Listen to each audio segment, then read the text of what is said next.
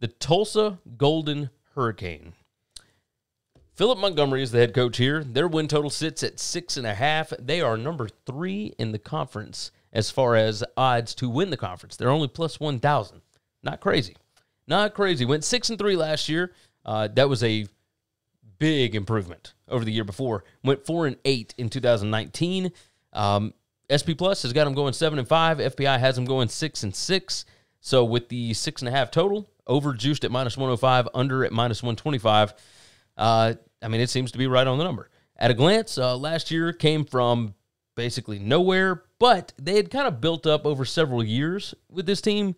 They had some near upsets in 2019. They kind of started it moving in 2018, so 2020 was when it was supposed to hit anyway, right? 9 starters back on defense, but linebacker Zaven Collins is gone. He was the heart of the defense.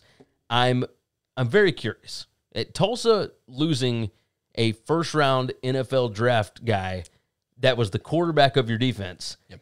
You may have 9 guys back. You may still run your confusing 3-3-5 defense, but replacing that guy's not going to be easy. Exactly. So same thing on the other side, right? Everybody else returns on offense except for the quarterback, Zach Smith. How much of last year was Smith and Collins? That's what I'm curious about. I've got them going under the 6.5. Like, the analytics love them because, they overperformed last year, and now they got 20 starters back. But I wonder how much of that was smoke and mirrors. I mean, they won some close games. There was some turnover luck involved there. And don't get me wrong, I do like Tulsa. I like some of the pieces. This is just a tough schedule. You know, playing at Oklahoma State, at Ohio State. They got Arkansas State that they should beat. But then Houston, Memphis, Cincinnati, SMU, Tulane. Like, it's tough for me to be able to find more than 6 wins. So I'm going to go under. Yeah, I'm going to go over just because I have them going 7. Okay. I can buy it. But that's it. Like, I mean, it's right on the number. If they, I don't think they'll lose more than, their number won't be smaller than 5. I think 6 is their floor.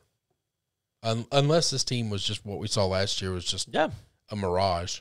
I mean, it's entirely possible. Entirely possible. Thanks for listening to the Winning Cures Everything podcast. The website is winningcureseverything.com, and if you want to connect with us, we're on Twitter at GaryWCE, at Chris B. Giannini, at Winning Cures, or you can email us, Gary at winningcureseverything.com or Chris at winningcureseverything.com. Subscribe everywhere you need to subscribe, and we'll see you soon.